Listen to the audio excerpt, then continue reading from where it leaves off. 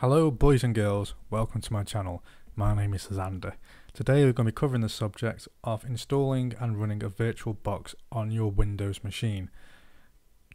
So let's get started. To crack it off, you're going to need to hit Google hard and search for a VM box. Once you've done that, Oracle VM VirtualBox will be the first one there. That's what we're going to be downloading, so hit download. Once on that, you're going to see VirtualBox 4.18 for Windows host.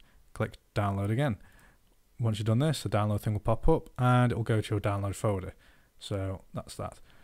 On a side note, if you wish to download this wallpaper of a beautiful Final Fantasy VII Sephiroth and Cloud, I will never be a memory, you can head over to my wallpaper website, epicwallpapers.net.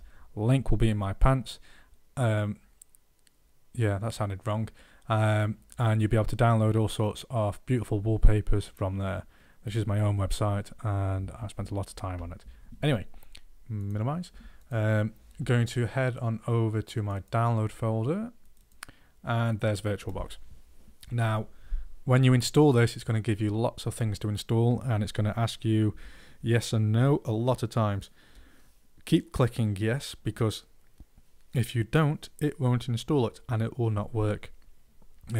It's also going to ask you to install some fake drivers. These are your drivers for hard drives and video and network and USB and keyboard and mouse. Click yes to everything. If you don't click yes, obviously it will not work and you'll be wasting your time.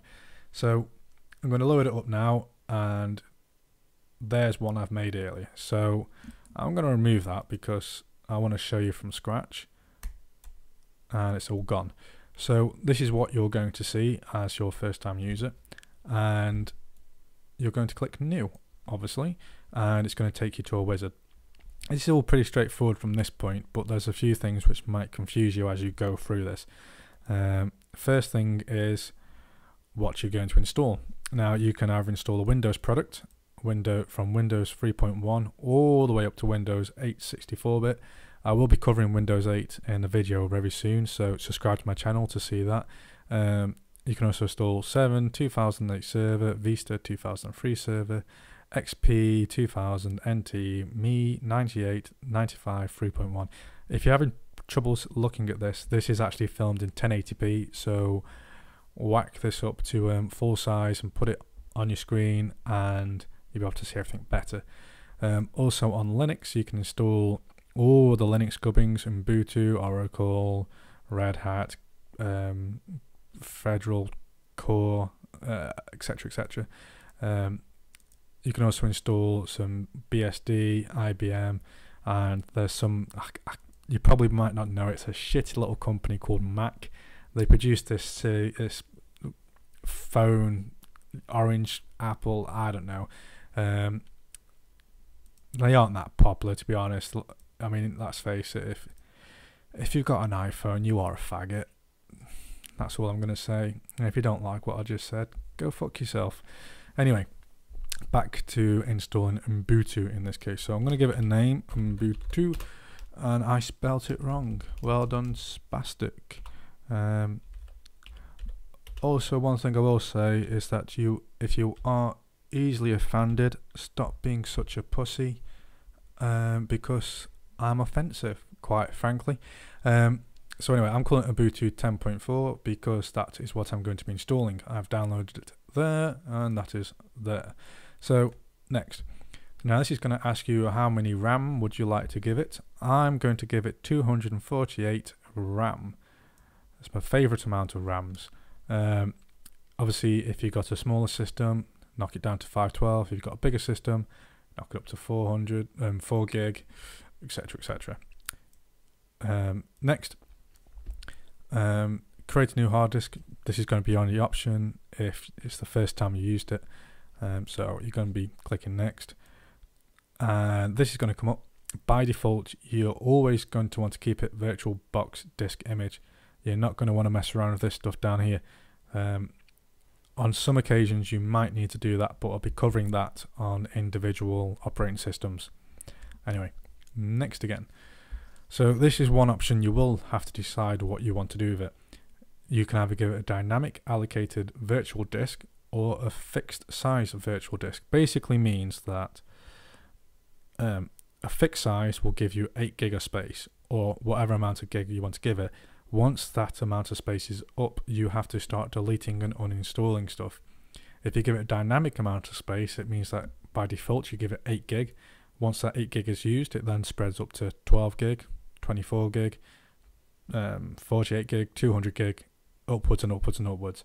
So you never have a size issue until your hard drive runs out, obviously. I'm going to keep it dynamic, and I'm going to click next.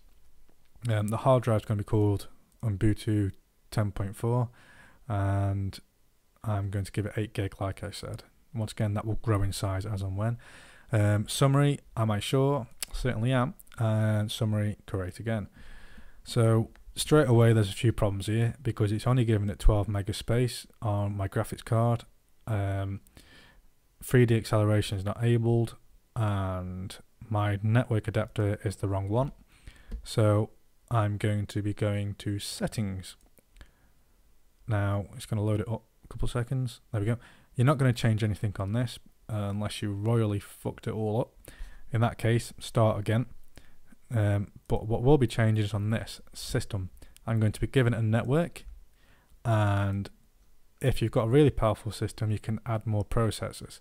Now, if you do start adding more processor, it starts going, oh, and it gets a bit confused. Best just keep it as one. It eliminates any problem. Display, like I said, I'm going to be giving it 64 meg of graphics card power, and I'm going to give it 3D acceleration, which means that in Ubuntu I can do all the nice shiny moving around things which Ubuntu does so well, unlike Windows, which is quite boring at times. Storage, you're not going to touch anything there. Audio, you're not going to touch anything there. Network, you're going to leave that well alone. Serial ports, now if you are going to be using Ubuntu to unlock Android phones through Android unlocking boxes and Apple products like the iPad, iPhone, iSanitary Towel, I'm a loser, whatever you've got made by Apple, you might need to allow something there, and the same for USB devices. Now I will need to add my wireless network adapter to this. Now you won't need to add your gaming mouse or keyboard, they'll be automatic, so you don't need to worry about that, but the wireless adapter I will need to add. Share folders is a completely different video. I'll do that soon. If you've got any questions though, leave them in the comments below. I will answer them as soon as possible. I do answer comments. So anyway, as you can see, I've added a few updates here. I've now got 64 meg space and 3D graphics, etc, etc. And I'm going to click start. Now if all goes well, it's now going to ask me to select my installation media. In this case it's Ubuntu. As you can see, it navigates to your desktop and you can select it from there. You can do Ubuntu or whatever Linux you want to do, or Windows.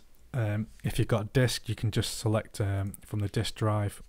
I don't actually have any CD drives because I don't like the look of them. So if you download Windows XP 7, Vista or 8, obviously from a legitimate source, because we don't agree with piracy. Piracy is bad for the multi-billion pound companies. So if you are a pirate and you're on minimum wage, go out and spend 300 quid on an operating system, which in general is shit, just so them big companies can have an extra £1 billion at the end of the year. I'm being ironic if you haven't gathered that. Anyway, I'm going to click next. I've had some warnings pop up here. I don't know what they are, but I'm going to ignore them. I'm going to click finish. If everything goes all right, it should now start installing. What are you doing? Windows. So Windows. No, it's not installing Windows. It's installing Ubuntu. And as you can see, it's now starting Ubuntu install. Anyway, any questions? Any comments? Drop them below. I will answer them. If you I forgot what I was going to bloody say. If you like this video, give it a thumbs up. If you don't like this video, fuck off somewhere else. You've been watching it for 9 minutes.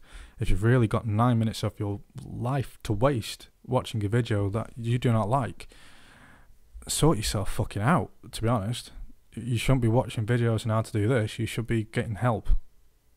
And if you need any more help, or if you want to follow me, hit the subscribe button up above.